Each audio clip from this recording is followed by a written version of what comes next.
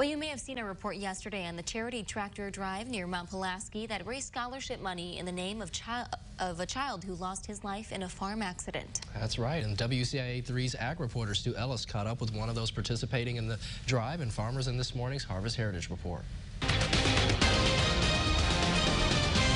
Mitchell Hinds of rural Kinney joined dozens of other farmers Saturday. It's kind of there's a charity little scholarship in his tractor drive, and just kind of, he enjoyed toy tractors, collected toy tractors, so it's something he always enjoyed, so it's just a way of honoring and remembering him.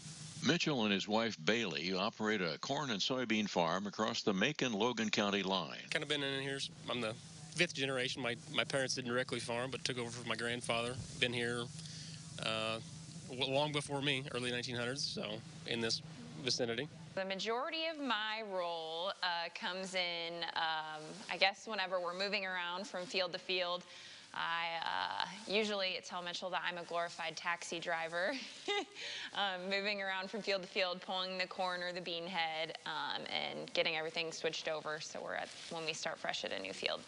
Trying to be young, progressive, and grow my operation. Took over for a grandfather, so just kind of updating everything, modernizing stuff more to the next generation, I guess, and just kind of growing and still developing to build up the operation. Mitchell enjoys doing the record keeping and all of that stuff, so a lot of it is he does it and runs it by me, makes sure everything sounds good, is good as far as you know, marketing, new logos, stuff like that. Runs it by me, makes sure I'm in agreement, and if I am, then we're all good to go.